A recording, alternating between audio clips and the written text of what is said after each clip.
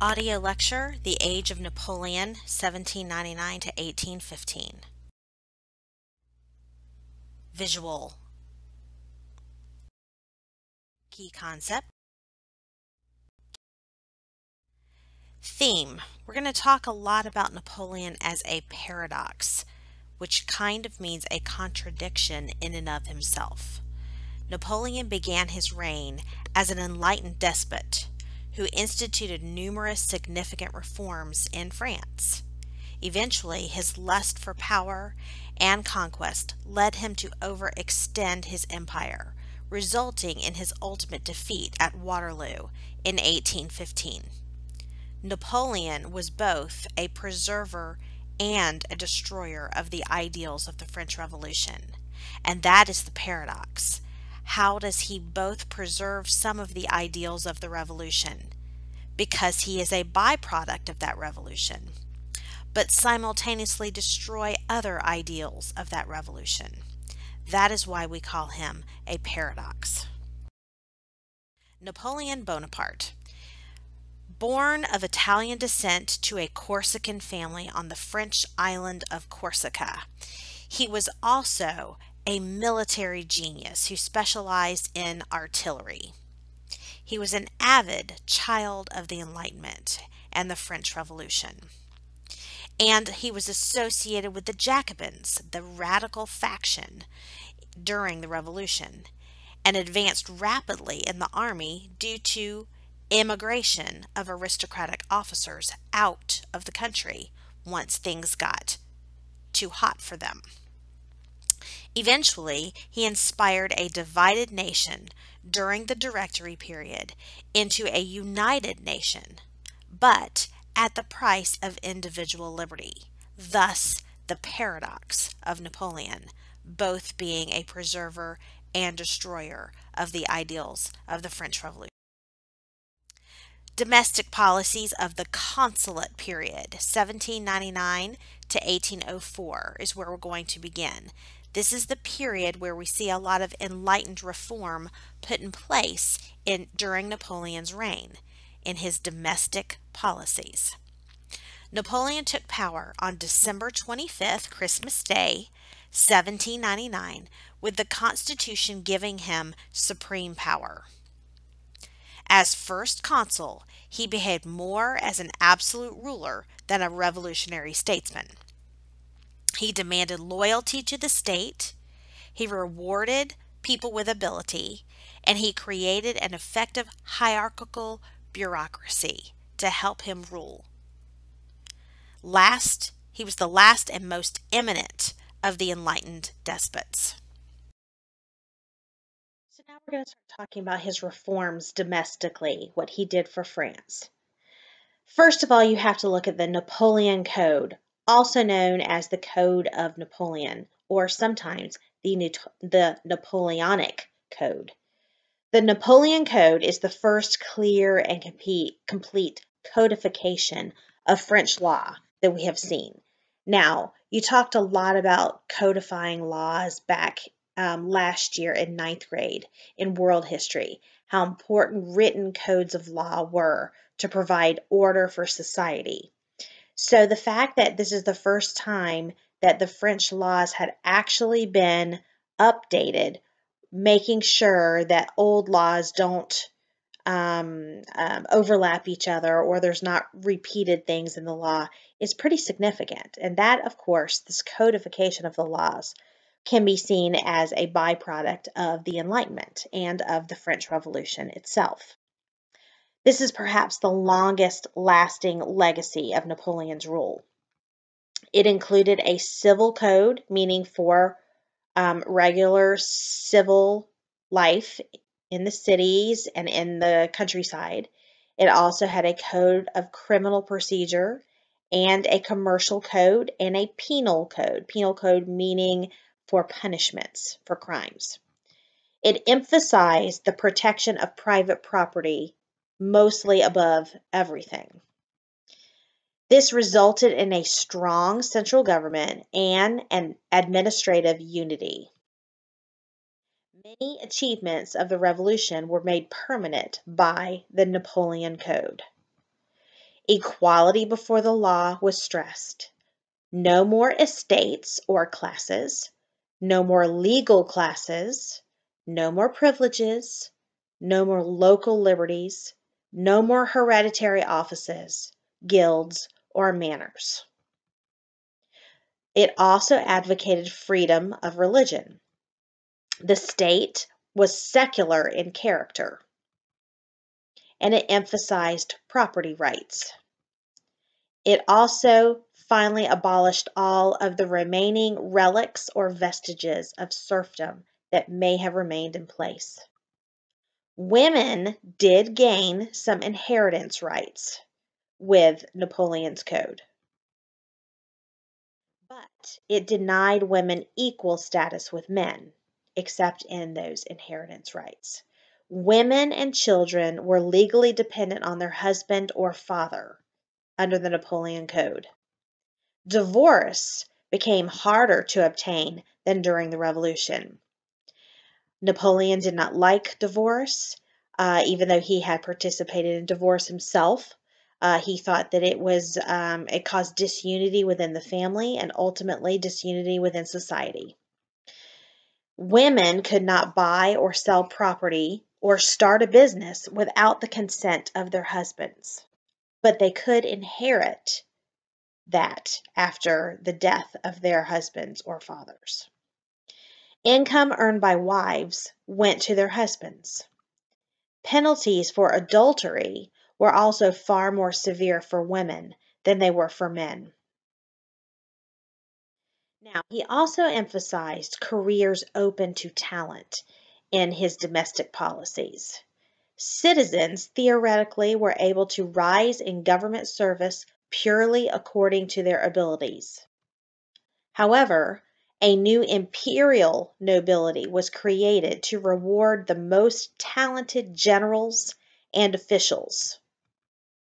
Wealth determined status overall because of this. Neither military commissions nor civil offices could be bought or sold, however. So again, you see the paradox that is Napoleon right here in just these few phrases. He granted amnesty, meaning he granted kind of you get out of any trouble that you may have caused. You get a get out of jail free card type of thing. Amnesty to about 100,000 emigres in return for a loyalty oath. Emigres, if you recall, are those folks who had left France, mostly nobles who had left France when the revolution began to get radical. They feared for their own lives. So he basically said, you are no longer considered enemies of the state. You may come home as long as you swear an oath to me as your leader. Many soon occupied high posts in his expanding state bureaucracy as a result of that. So once again, we have a lot of nobility firmly in the driver's seat in the best positions in the government. Some nobles from foreign countries like Italy, the Netherlands, and Germany also will serve the empire with distinction after Napoleon takes over many territories throughout Europe. The working class movement, the sans-culottes that we talked about before, was no longer politically significant. They had lost that significance once the radical phase of the revolution came to a close. Workers actually were even denied the right to form trade unions under Napoleon's code. Religious reforms. We're going to talk about the Concordat of 1801, or the agreement or treaty of 1801 that Napoleon made with the Roman Catholic Church to basically have a compromise with the Roman Catholic Church, making amends, if you will, for some of the things that had happened with the clergy earlier in the Revolution. Napoleon had motives for doing this. Peace with the Church would weaken its link to monarchists who sought a restoration of the Bourbon dynasty. Religion also would help people accept economic equalities in French society, he had hoped. The provisions of the Concordat of 1801 are such. First of all, the Pope renounced claims over church property that had been seized by people during the Revolution. This meant that all of those who had purchased church lands from the government could keep those lands. The French government had the power to nominate or depose bishops still. That kind of reemphasized that Concordat of Bologna that had been in place since way back with Francis I, back in the Renaissance period. In return, priests who had resisted signing the civil constitution of the clergy document would replace those who had sworn an oath to the state. So this means that those that remained loyal to the Pope would get their positions back, and those who basically went against the Pope to side with the revolution would lose their positions. The Pope gave up claims to church lands in France wholeheartedly as a result of this. Catholic worship in public was allowed once again. The church seminaries were reopened. It extended legal toleration to Catholics, Protestants, Jews, and even atheists who all received the same civil rights no matter what their religious ideology was. It also replaced the revolutionary calendar that had been imposed by Robespierre and the Jacobins with the Christian calendar once again, which is good because that revolutionary calendar was nothing but confusing. To dispel the notion of an established church, Napoleon put Protestant ministers of all denominations on the state payroll. He also wanted to create financial unity. The Bank of France, that started in 1800, served the interests of the state and financial oligarchy. It was a revived version of one of the banks of the old regime. The government balanced the national budget with this bank. The government also established sound currency and public credit. It was a federal system, much like what Alexander Hamilton had done in the United States after the Revolution. He also initiated economic reforms to stimulate the economy. Low food prices were guaranteed. This is mercantilism, folks. It was not supply and demand that would determine the cost of items, of foodstuffs. It was the government. Low unemployment was guaranteed with this. And he also lowered taxes on farmers. He also guaranteed that church lands that had been redistributed during the Revolution remained in the hands of the new owners, which were mostly upper peasants. He created an independent peasantry that would be the backbone of French, quote, democracy, which really is, really under an emperor, him. This is what we mean by the paradox. Tax collections became more efficient as well. Workers were not allowed to form guilds or trade unions. That was against the law. And he retained Le Chapelier Law of 1791. Educational reforms were also put in place, and they were based on a system of state-controlled public education. Rigorous standards were put in place, but public education was available to the masses. Secondary and higher education, called lycées, were reorganized to prepare young men for government service and professional occupations.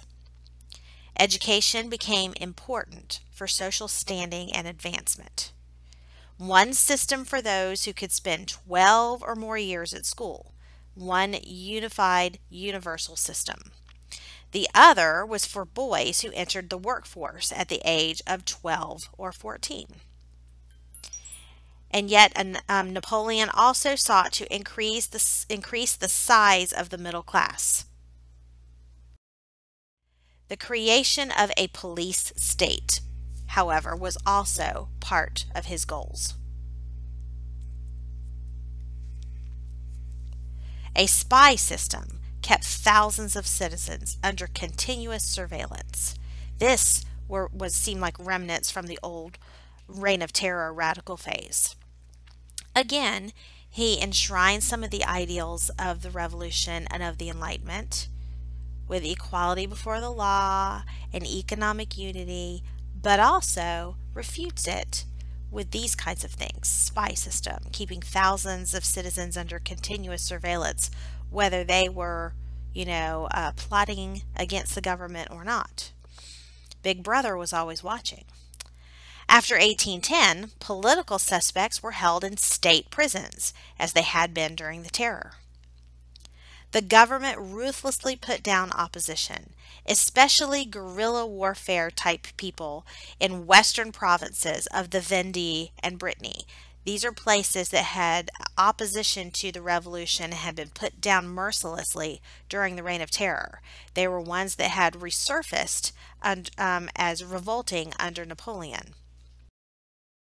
Napoleon's most publicly notorious action was the 1804 arrest and execution of a Bourbon, the Duke of Enghien, who had allegedly taken part in a plot against Napoleon.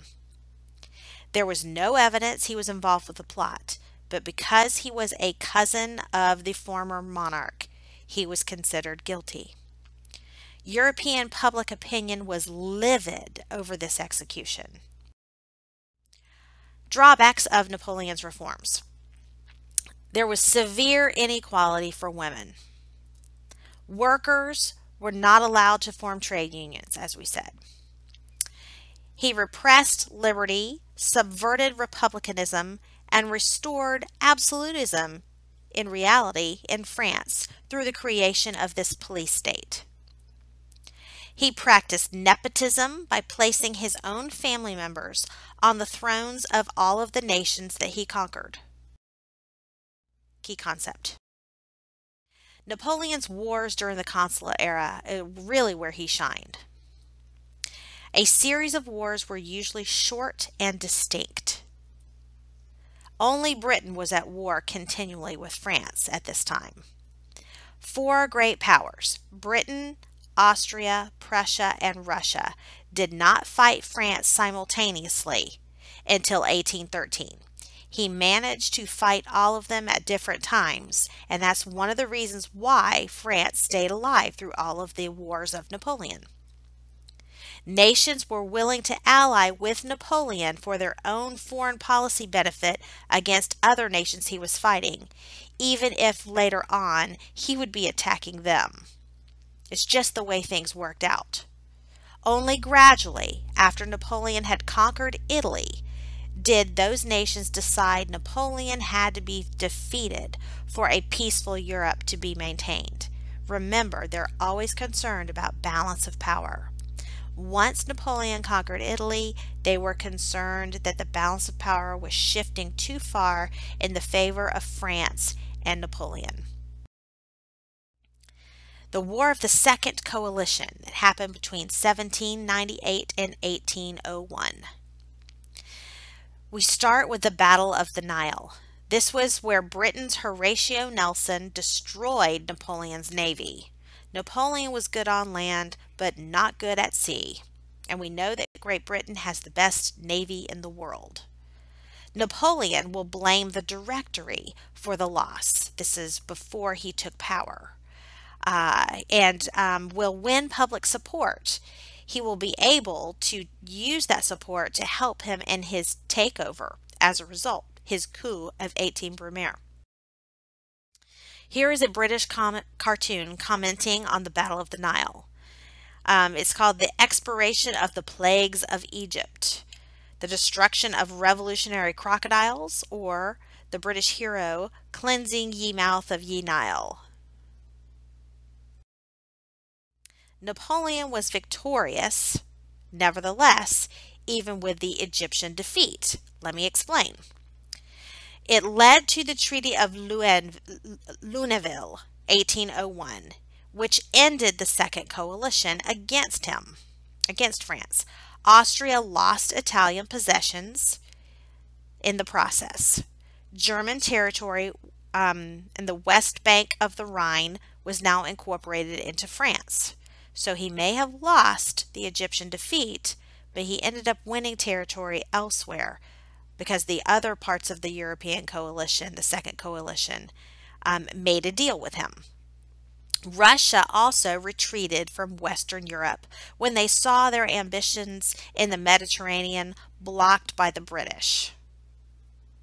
Britain, again, was isolated, even though technically they had won in Egypt. Britain was isolated from any allies. No allies left. Now let's talk about what was going on in Saint-Domingue, or Haiti, which was one of France's major colonies in the Caribbean. Napoleon sent a large army to subdue a slave rebellion that was going on there at about the same time that this war of the Second Coalition was ending.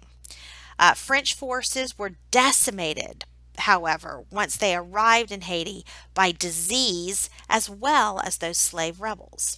Below you see a picture of Haitian slave rebels that staged successful revolts. For 12 years, these revolts continued, and they will not end until 1803. This was a plague on Napoleon's successes that were going on in Europe.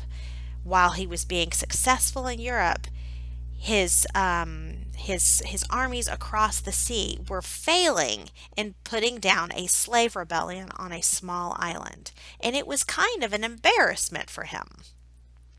The Haitian forces were led by Toussaint Louverture, who was very much influenced by Enlightenment ideals. Here's a painting of Louverture in a military uniform holding a document. Most people think most likely a Enlightenment writing that he was reading to his people about freedom. The Haitians were motivated by French revolutionary ideals of freedom from absolute rule and natural rights. Ironic, no? Haiti won its independence from France in 1804, largely because Napoleon had to cut his losses. He could no longer afford to keep some of his armies in Haiti fighting a losing battle when he needed them for reinforcements for his victories in Europe. Napoleon ultimately, after pulling out of Haiti, decided that he would also sell the Louisiana territory that still belonged to France, that was in North America. He would sell this to the U.S. as his hopes for recreating an American empire were squelched by the Haitian revolt and an impending war with Britain. This is why he had to cut his losses. He had to focus on the war with Britain that was about to recommence. The Empire period, 1804 to 1815. This will be the last phase for Napoleon. On December 2nd, 1804, Napoleon crowned himself hereditary Emperor of France in Notre Dame Cathedral. He gave up the title of consul for life in exchange for Emperor of France. He hoped to preempt plans of royalists that he had heard wanted to bring the Bourbon dynasty back to the throne. There were still members of the Bourbon family living abroad in Europe. He believed that an empire was necessary for France to maintain and expand its influence throughout Europe. What he really wanted was to conquer all of Europe. Napoleon viewed himself as a liberator who freed foreign peoples from the absolute rulers who oppressed them. That's another irony, because wasn't he an absolute ruler himself? Yes, but he saw himself as a byproduct of the French Revolution, and he saw himself as delivering the revolutionary ideals to other people living under more oppressive absolute rulers, more oppressive than he would be, he thought. So again, the paradox that is Napoleon. Here is a portrait, not a portrait, excuse me, a painting of the coronation of Emperor Napoleon I and the coronation of the Empress Josephine, his wife, in Notre Dame Cathedral in Paris, December 2nd, 1804. This painting is done by Jacques-Louis David and Georges Roget between 1805 and 1807. Jacques-Louis David was a very influential painter during the Revolutionary period. He's the one responsible for painting such paintings like The Death of Marat, which you will see in the mix with the art for the French Revolutionary period. His domination over other nations unleashed the forces of nationalism, another ism. Nationalism in those countries, which ultimately will result in his downfall. And yet, another irony. He will inspire nationalism. Nationalism is a byproduct of the French Revolution. He delivers nationalism to those people. And ultimately, that nationalism will convince those people later on to rise against him and overthrow him as their ruler. Here's Napoleon on his imperial throne by Jacques-Dominique Auguste Ingres from 1806. With all the trappings of being an emperor. You see laurel wreath on his head like the old Roman emperors, and you see the robes similar to what you would have seen on Louis XIV. The Grand Empire. Beginning in 1805, Napoleon engaged in constant warfare to gain territory. Eventually, Napoleon achieved the largest empire since Roman times, though it was only temporary. France extended all the way to the Rhine River, including Belgium and Holland, or the Dutch Republic, also including the German coast to the Western Baltic. Those territories were also taken by France, and the Italian coast extending down to Rome. More in a few slides about how he conquered all of this territory will be covered. Dependent satellite kingdoms where Napoleon took control or placed his appointees on the throne were as listed. The Confederation of the Rhine. Napoleon became its, quote, protector. His brother Joseph Bonaparte became King of Spain in 1808, placed on the throne by Napoleon himself. His youngest brother Jerome became King of Westphalia in Central Europe. His brother Louis was King of Holland for 6 years before Napoleon had him removed and incorporated Holland into France. Italy. His sister Caroline became Queen of Naples.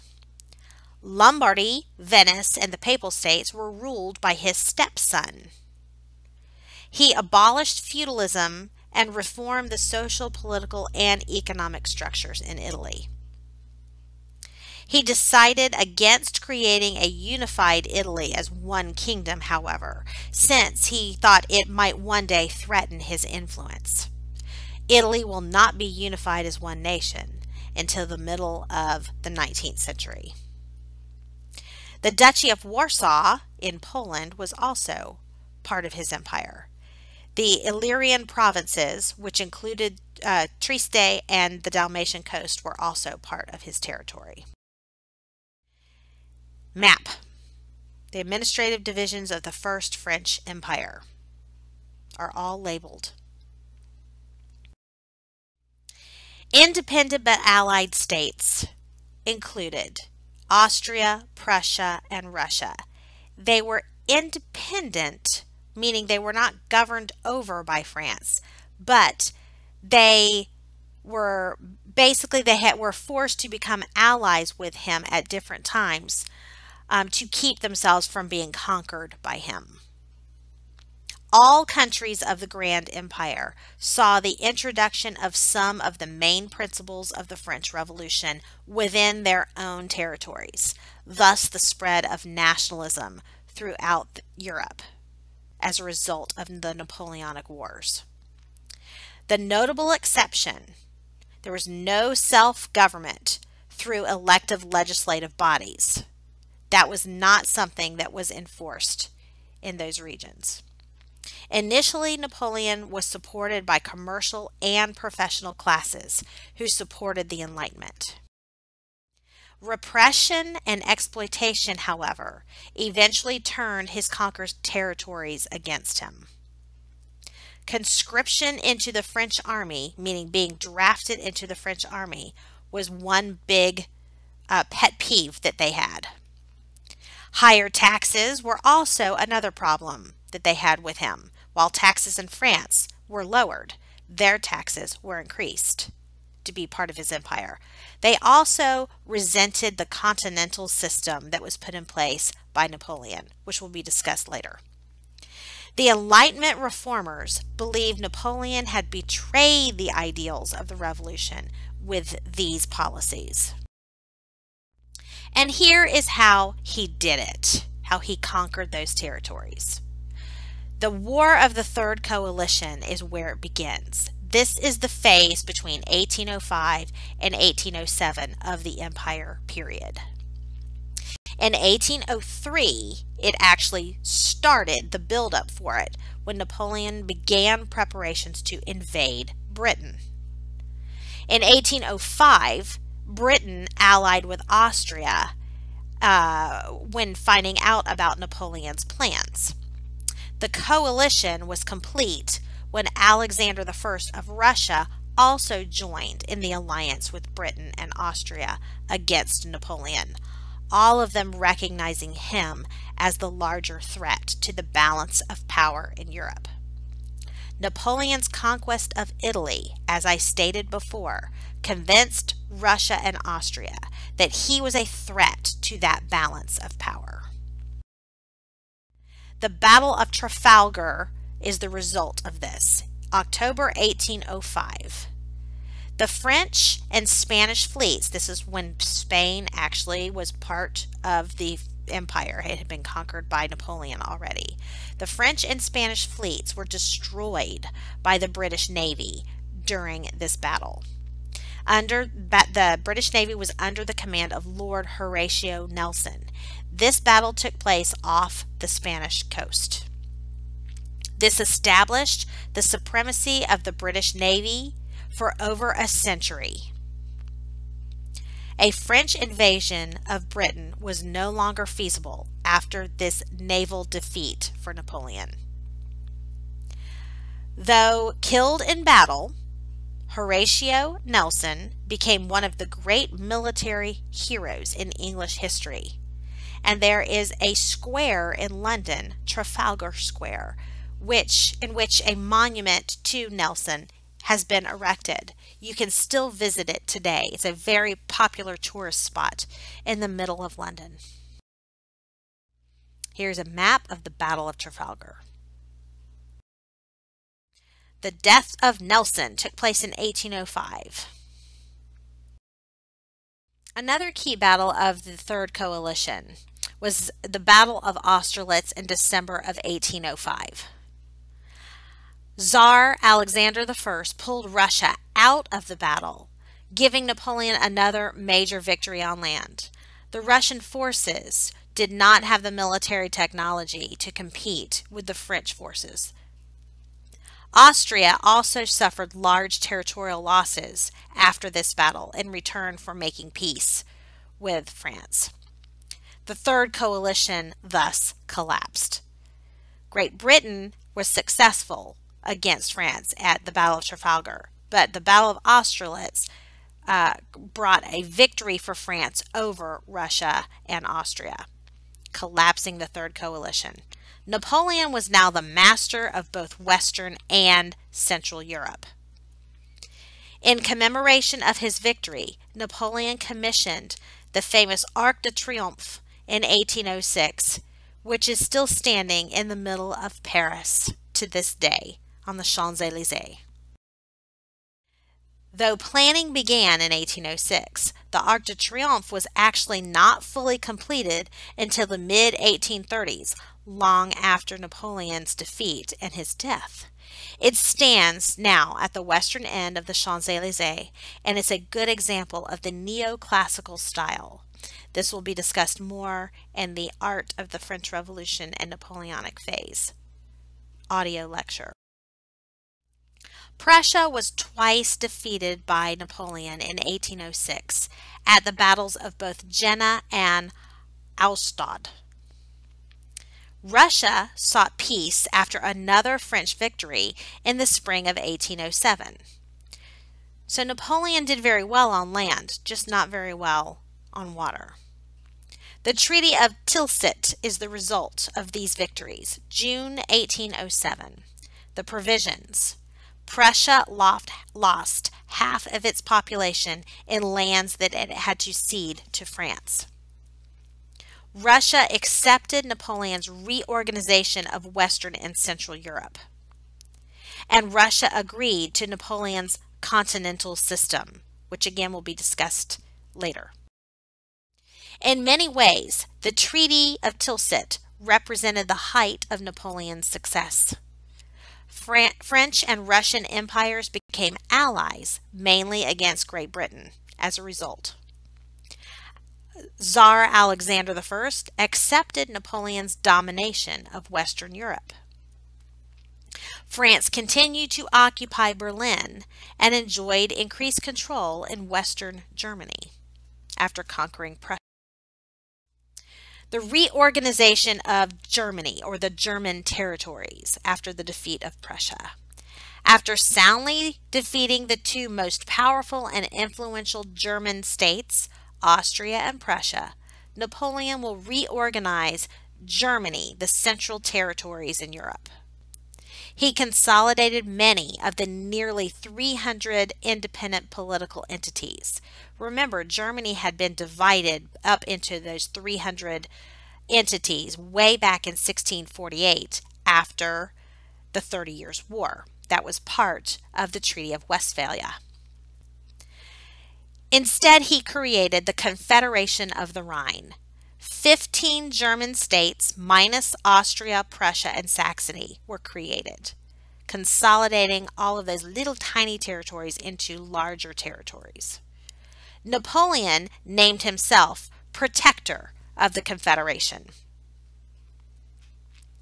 Many tiny German states were abolished as a result. The Holy Roman Empire was abolished as well. Actually, it had already been abolished, but again, the idea of an emperor traditionally having been the ruler in Austria, that title was abolished.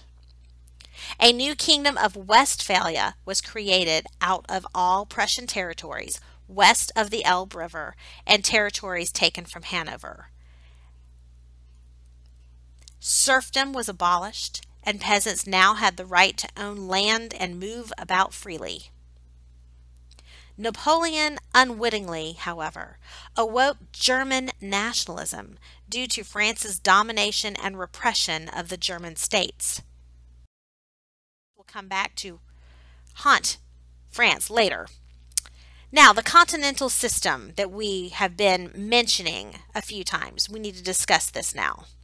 Napoleon decided to wage economic warfare against Britain after his loss at the Battle of Trafalgar. Through shifting alliances, Britain had consistently maintained the balance of power against France. The Berlin Decree of 1806 resulted in where Napoleon sought to starve Britain out by closing ports on the continent to British commerce. Since he controlled Berlin and he controlled these ports, he felt that if he could make them refuse to sell products to Great Britain, he could ultimately starve Great Britain into submission.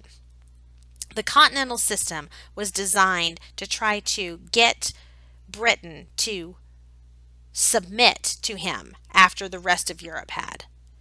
Napoleon coerced Russia, Prussia, and neutral Denmark and Portugal and Spain all to adhere to the boycott in the Treaty of Tilsit in 1807.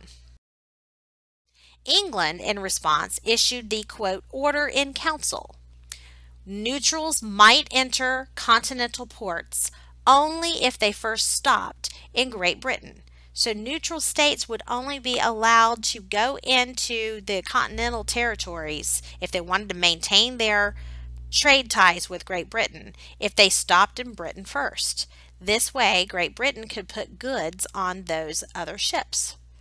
Regulations encourage these ships to be loaded with British goods before continuing on to the continent. The British sought to strangle the French trade, not French imports of British goods. The Milan Decree of 1807, Napoleon's response to the order in council. Any neutral ship entering a British port or submitting to a British warship at sea would be confiscated by it if it attempted to enter a continental port. So it's like point, counterpoint. Napoleon makes a move to hurt Great Britain. Great Britain makes a move to hurt France. France makes another move to hurt Britain, and so on and so forth. The War of 1812 was actually part of this. The U.S. eventually declared war against Britain in defense of its neutral shipping rights. The United States wanted to continue to be able to trade with France, but the rules that the British had put in place disallowed them from being able to do so, and this ultimately resulted in a war, once again, between the U.S. and Great Britain. The continental system ultimately was a major failure for Napoleon. It caused widespread antagonism to Napoleon's rule in Europe because they wanted to be able to get the goods that Great Britain could get to them. Great Britain's empire had access to a lot of luxury items that the rest of Europe wanted. And Great Britain by this point had industrialized. They were the first to industrialize, and therefore those goods that Great Britain manufactured were desired all throughout Europe. So they resented that Napoleon would not allow them to have access to those goods through this continental system. So in actuality, starving out Great Britain was more so starving them out trade-wise, or attempting to starve them out trade-wise. And it flopped. It was a big flop for Napoleon. Imports from America were too much in demand in Europe, and if Great Britain controlled those imports coming from America, then the continental system was going to fail. European industries could not equal Britain's industrial output either, so they needed British goods as well. Without railroads, the continental system was impossible to maintain. Most of the railroads throughout the European continent, except for Great Britain, had not fully been built yet. Shippers, shipbuilders, and dealers in overseas goods, a powerful element of the older bourgeoisie, were ruined in result of this continental system. Eastern Europeans especially were hard hit as they had no industry and were dependent on imports from Great Britain and the United States. British made up lost trade with Europe by expanding exports into Latin America. Key concept. The Peninsular War, the last phase, 1808 to 1814. The first great revolt against Napoleon's power occurred in Spain. When Napoleon tried to tighten his control over Spain by replacing the Spanish king with his brother Joseph, the Spanish people waged a costly guerrilla war against him.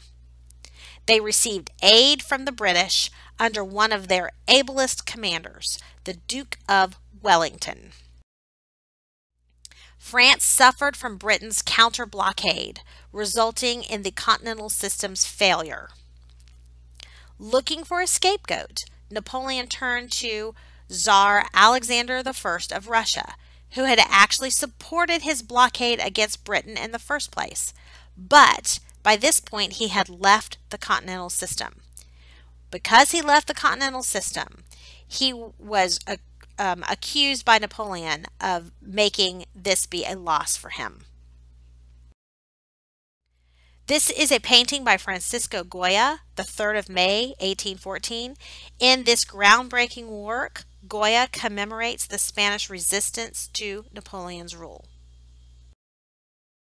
Meanwhile, at home in France, things were also getting a little dicey.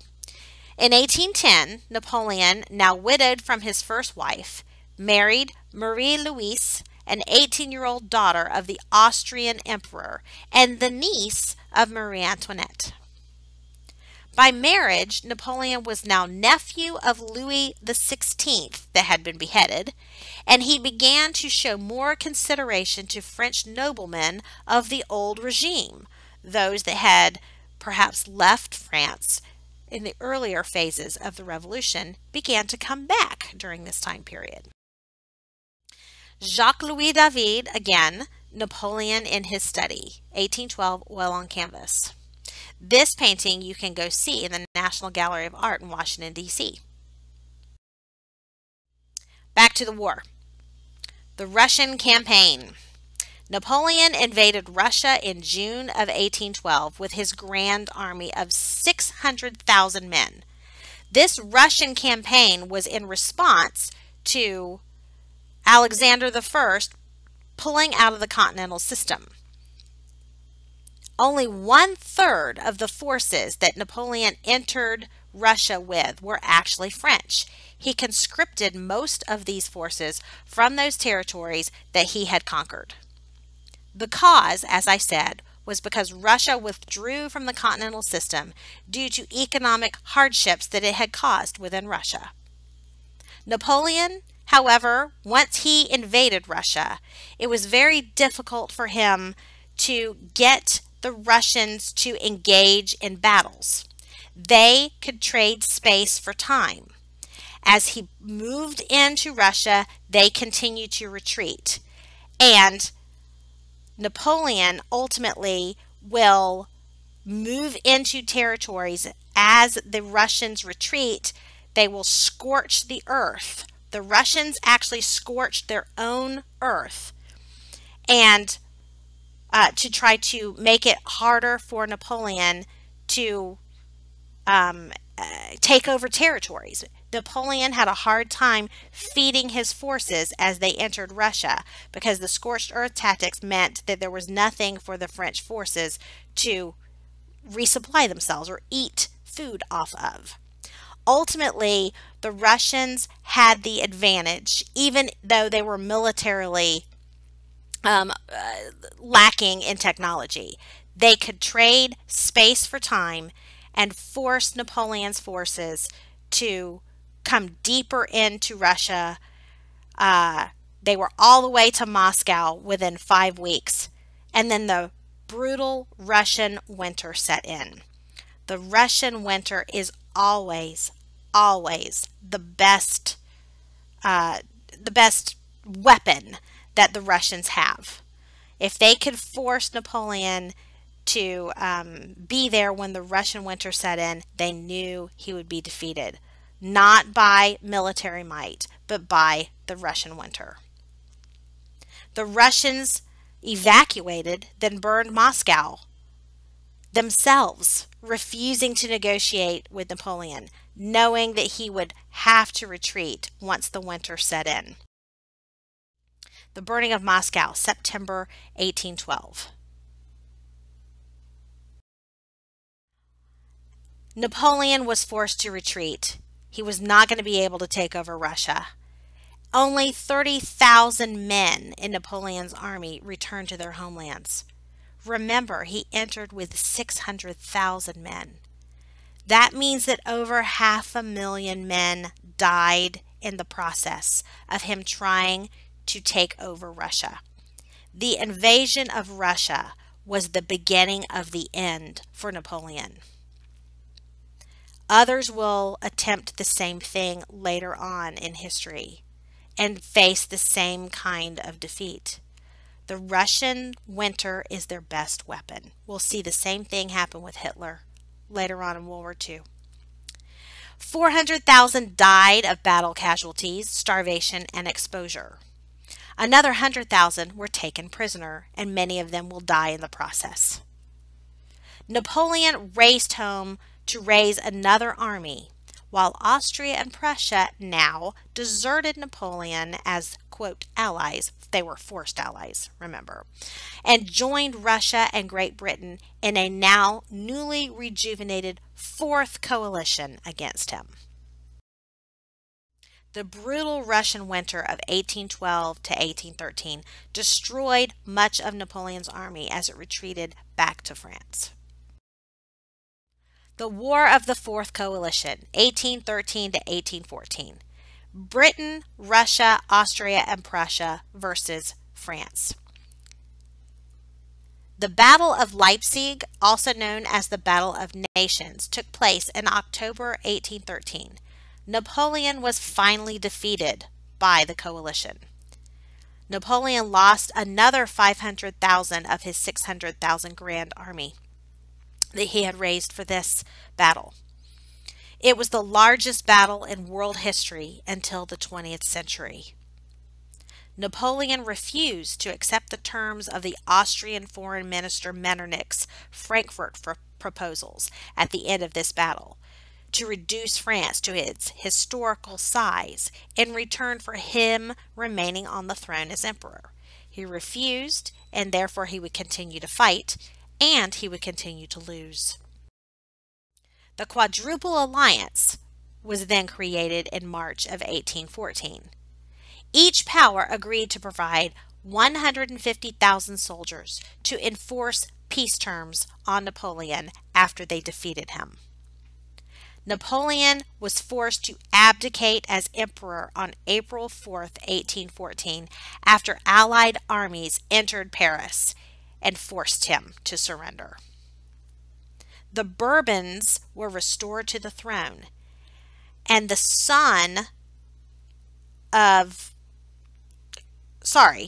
brother of Louis XVI, who had been living in exile since the early phase of the French Revolution, will ascend to the throne, and he will become known as King Louis XVIII. Just a little an aside here, there was never a Louis XVII. He took the number 18 out of respect for the son of Louis XVI, who died in prison during the Revolution and would never become king. The Charter of 1814 was the result of Louis XVIII coming to the throne.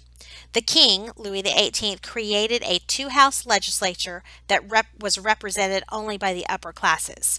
So, all of what had been accomplished during the French Revolution was not completely abandoned. They did finally get their constitutional monarchy that they had wanted from the beginning. Unfortunately, we had to go through that reign of terror, Republican period, and Napoleonic period before we could actually get to it. And many, many deaths in the process. It was the first constitution in European history issued by a monarch. The Constitution in Great Britain was not issued by the monarch. It was issued by the Parliament. The restoration of the Bourbon dynasty maintained most of Napoleon's reforms domestically, such as the Code Napoleon and the Concordat with the Pope, and the abolition of feudalism. The first Treaty of Paris, which we know really is the third Treaty of Paris because we've already had one in 1763 and one in 1783. This Treaty of Paris from 1814 was at the end of the Napoleonic Wars, or at least the first end of the Napoleonic Wars. France surrendered all territory that it had gained since the Wars of the Revolution had begun in 1792.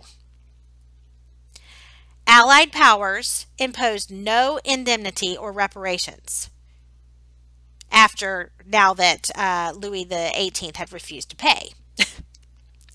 Louis the 18th will remain on the throne, and Napoleon was exiled instead of killed. He was exiled to the island of Elba as a sovereign with an income from France. Now, you might be wondering why the European coalition did this. A lot of it had to do with the fact that Napoleon, with his control of the press back at home in France for so many years, had quite the goodwill of the people with him, and they still loved him. Napoleon was a superstar in the eyes of his people. And so, if they had killed him, they were concerned that would ultimately cause a huge, massive rebellion. And at this point, the leaders of Europe were tired of fighting, and they did not want to have to put down yet another, quote, French Revolution. So they allowed him to abdicate. They allowed him to be exiled to the island of Elba and receive an income from France rather than kill him. Elba was not far enough away, as we will soon see. The Quadruple Alliance agreed to meet in Vienna, which will be the famous Congress of Vienna that we'll talk about in another lecture. They will meet there to work out a general peace settlement to restore the balance of power to Europe. The 100 Days, March through June of 1815. Napoleon is not quite done. Napoleon capitalized on the stalled peace talks at Vienna and escaped the island of Elba, which was just in the Mediterranean Sea off the coastline of France, and returned to France victorious in March of 1815. This ushered in what was known as the 100 Days. It began on March 1st, 1815, when Napoleon landed in the south of France and marched with large-scale popular support into Paris. He seized power from Louis XVIII, who fled Paris once again. Napoleon raised an army quickly and then defeated a Prussian army in Belgium in June of 1815, June 16th, 1815. He was going to reconquer all those territories he had lost, or so he thought. Napoleon's return from Elba. Popular support back at home. However, he will be stopped at the Battle of Waterloo, June 1815. This will be the last battle of the Napoleonic Wars. Thank heavens. Napoleon was defeated at Waterloo, Belgium, by England's army led by the Duke of Wellington and Prussian forces. Napoleon, this time, was captured and exiled once again, but this time to the South Atlantic island of St. Helena, far off the coast of Africa, where he eventually will die in 1821. Boom! Napoleon is dead before Christmas for AP European history. Yes, we did it, folks. Boom! The, quote, second, it's actually like the fourth, Treaty of Paris, 1815, finally ends the Napoleonic Wars, like for realsies this time. This was where the Quadruple Alliance now dealt harshly with France in subsequent negotiations at the Congress of Vienna. And once again, Louis XVIII returned to the throne in France. It contained minor changes to the borders previously agreed to. France had to pay an indemnity or a war reparations of 700 million francs for the loss of life. So let's talk about Napoleon's rule. Let's evaluate Napoleon's rule. In reality, there were some good things to go along with the bad things. It's the first egalitarian dictatorship of modern times. Egalitarian meaning equal. I know that sounds like a contradiction in terms, egalitarian dictatorship. But in reality, since he's a paradox anyways, it makes sense. There were some positive achievements. The revolutionary institutions that had been initiated in France during the revolution were consolidated and kept. The French government was thoroughly centralized. He made a lasting settlement with the church that will create peace, religious peace or religious toleration for a long time. So he spread positive achievements of the French Revolution to the rest of Europe as well, including that nationalism.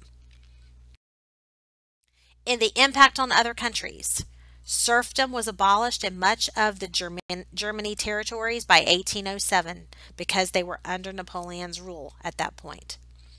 Germany was reorganized into 39 states instead of 300 small states.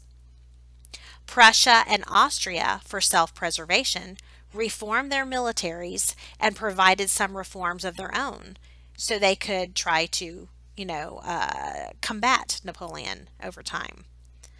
Liabilities of his rule: he repressed individual liberty, even though he promoted community liberty, meaning nationalism. He repressed individual liberty. He subverted republicanism, and he oppressed conquered peoples throughout Europe. He saw himself as a liberator, and he gave them, quote, French revolutionary ideas to base their new governments on. But in reality, he's insisting that they follow the model that he dictates to them for those new governments. He caused terrific suffering as a result of the wars that he initiated all throughout Europe, and much loss of life.